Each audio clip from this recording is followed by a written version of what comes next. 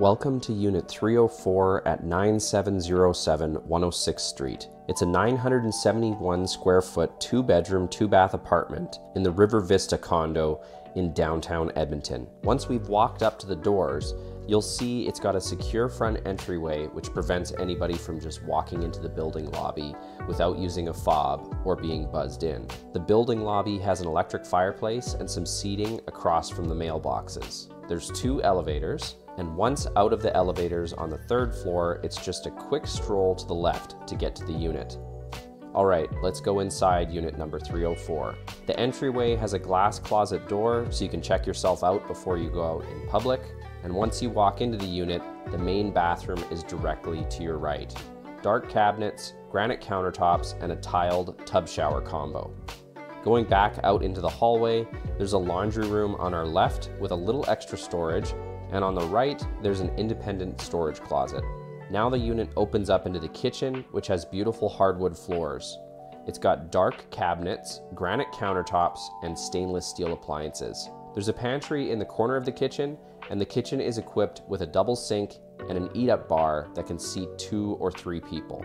From here, we enter the living room with the same hardwood floors and plenty of south-facing windows. The living room is right in the center of the action, with access to the balcony and both bedrooms.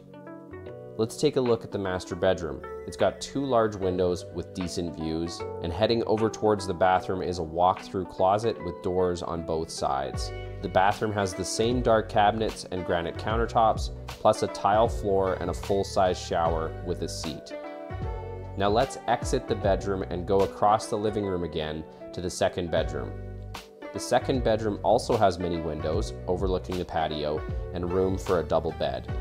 Let's go take a closer look at the balcony. It's a large concrete balcony which is completely covered. It's got wraparound views of the street below and the Walterdale Bridge, plus the Alberta Legislature building. The balcony has a gas barbecue hookup as well, and there's a door that leads to this unit's utility room. Now let's go take a look at the parking.